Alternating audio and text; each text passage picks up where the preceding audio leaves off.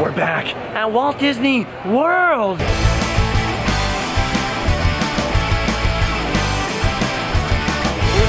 today and enter the world of Random Land.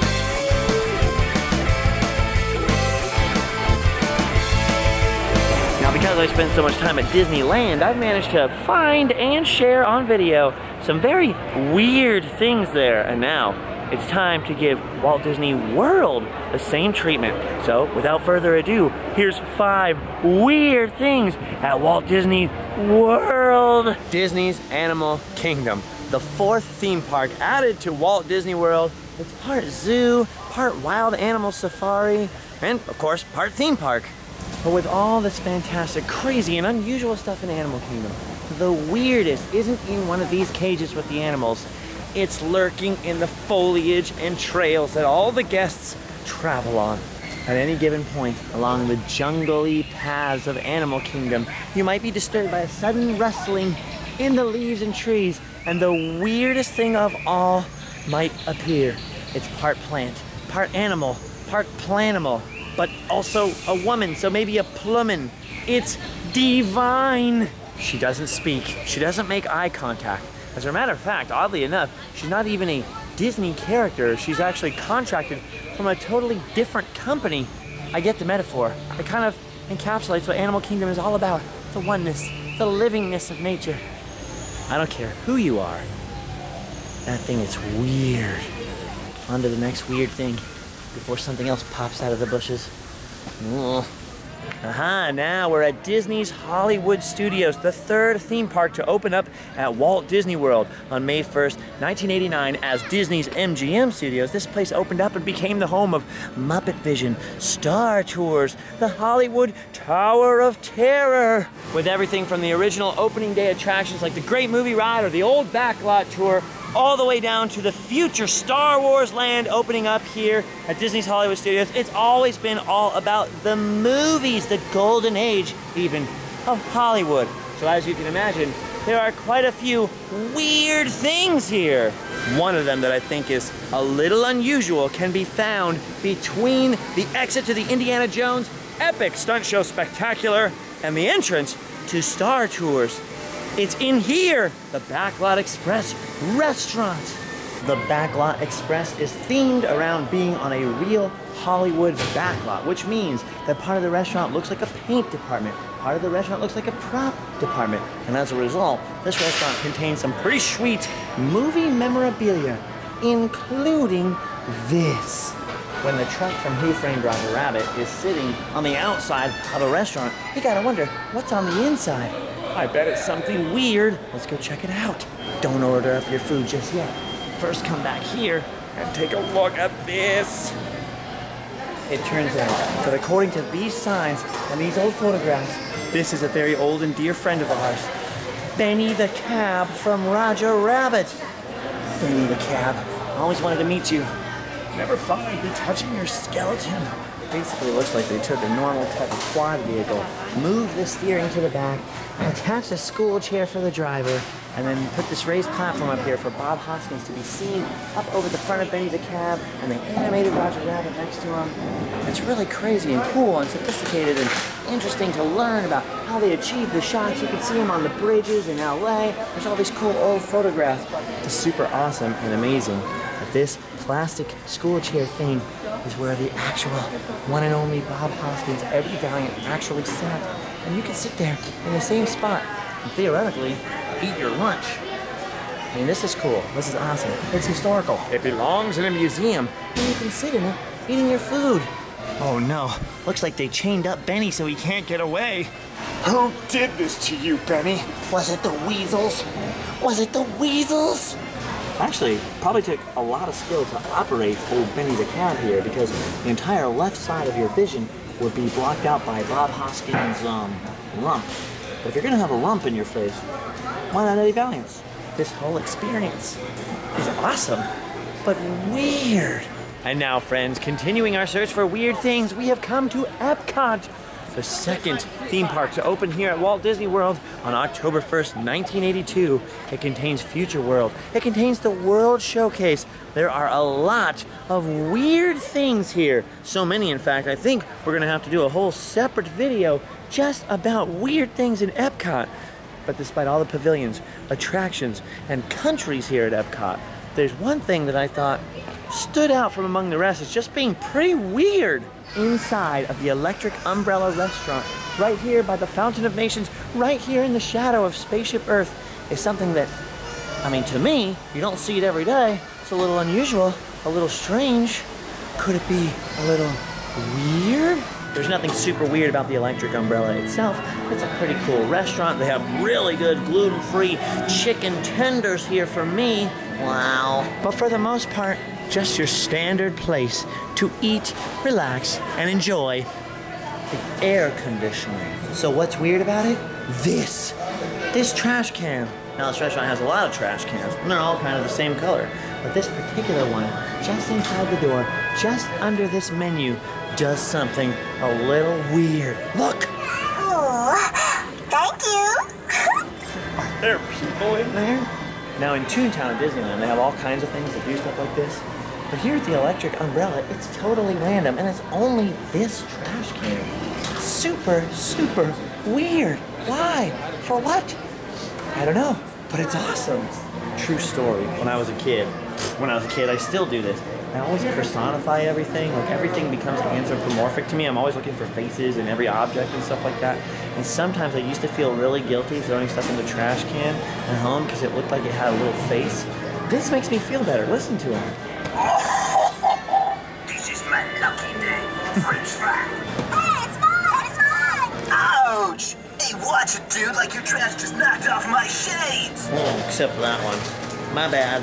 Super fun and highly entertaining without being too trashy, but definitely weird.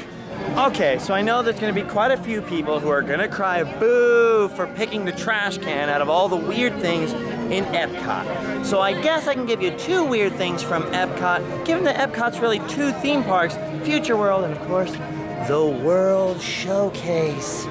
Now, World Showcase is made up of a ton of countries. Mexico, Norway, China, Africa sort of, Germany, miniature Germany, Italy, America, Japan, Morocco, France, England, and last but not least, the most exotic country of them all, Canada! Look how clean Canada is. That's not weird, that's actually pretty normal. Now some people would say that it's weird enough that Canada has their own pavilion in the first place. I wouldn't say that. I love Canada. It's a great country. But other than the weirdness of there just being a Canadian pavilion, there is actually something up here that's pretty unusual. Inside the Northwest Mercantile, the Canada store, are all kinds of products from all over the great nation of Canada. But there's one thing that they chose to represent Canada's food that's a little strange. It's these ketchup flavored chips. I thought I was gonna get lucky and these were gonna have gluten in them, but they're apparently certified gluten-free, which means I've gotta eat them now. Oh, ketchup flavored chips. Oh no, they're kinda good. I like ketchup flavored chips. Weird. Now, Magic Kingdom is Walt Disney World's version of Disneyland. There are a lot of similar attractions and a lot of weird differences, like, for example, dance parties in the hub by the castle. But one thing that Magic Kingdom at Walt Disney World has that we definitely don't have at Disneyland is a whole other area, a whole other land unto itself. Liberty Square. Now, if you couldn't guess by the title or the theming with the Hall of Presidents or the Liberty Tree here, and of course, the Liberty Bell. No, not the boat. The boat's called the Liberty Bell too, but this, an actual replica of the Liberty Bell made from the same molds they made the original from. Liberty Square is themed around the colonial/Revolutionary War era America. Liberty Square is maybe the most historical and the most educational Disneyland that I've ever seen.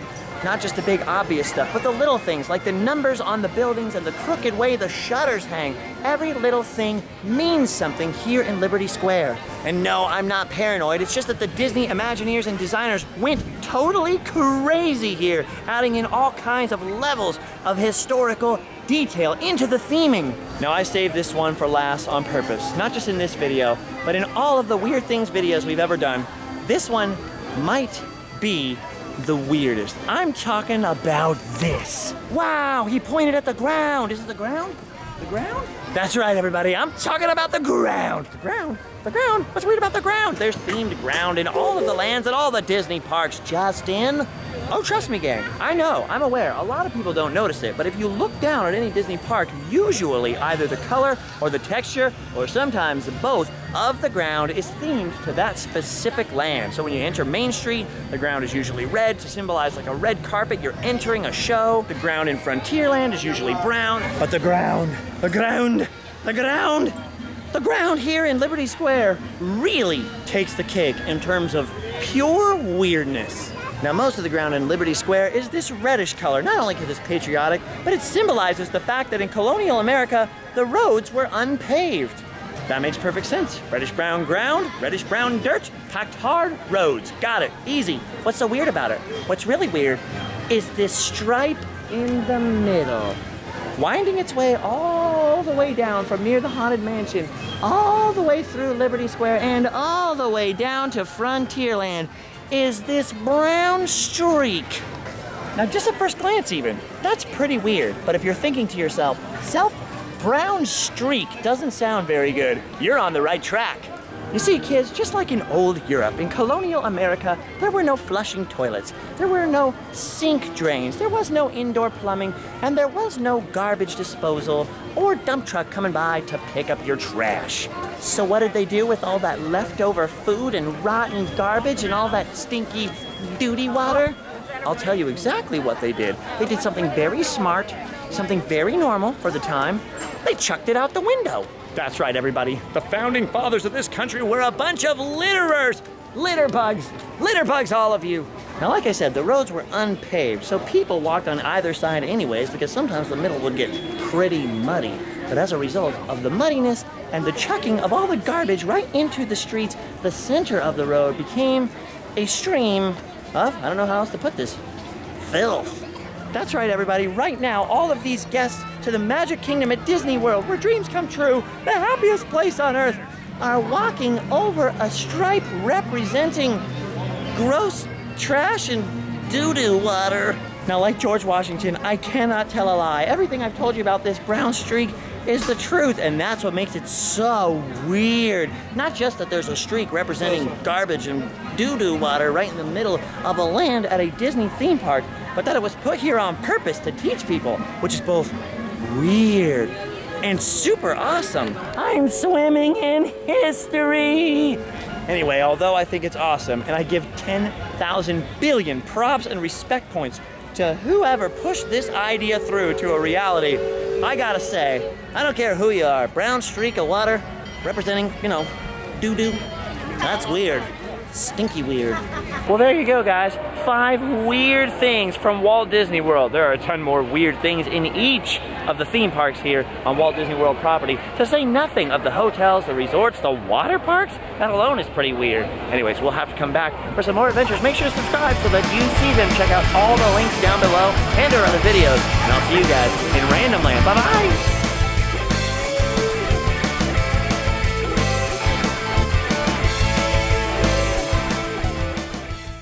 Benny. Gone too soon.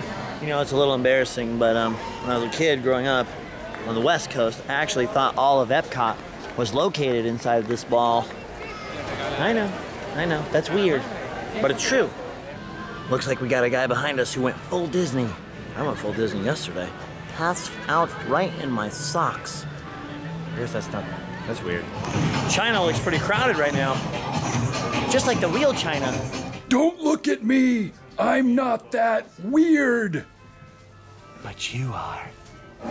Germany. Germany. Germany. I didn't even know they were a band anymore. I might as well have been walking on the sun this whole time. Whip it. Whip it. Good.